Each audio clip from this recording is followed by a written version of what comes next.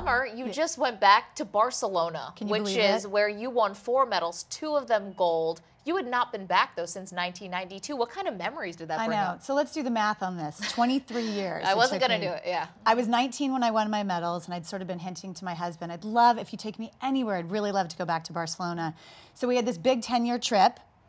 We first started out in London to watch the Bills-Jags, which was a little bit sad because we are Bills fans.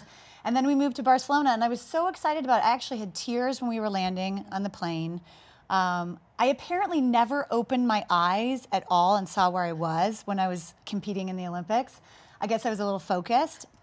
But when we made our way to the pool, it was like all these memories just flooded my brain. It was really, really cool, even beyond my expectations. And I knew I was going to love the moment. I'd been begging for it. I'd been itching for it for 23 years. And anyway, I walked back in there. I saw the pool. And what was very interesting about the experience is that I felt like I was walking in the shoes of my parents, my family. Really? Why is that? Because, well, it's where they walked to watch me swim. It's where they were standing, waiting to get into the venue. So for me to revisit it at this stage was beyond special.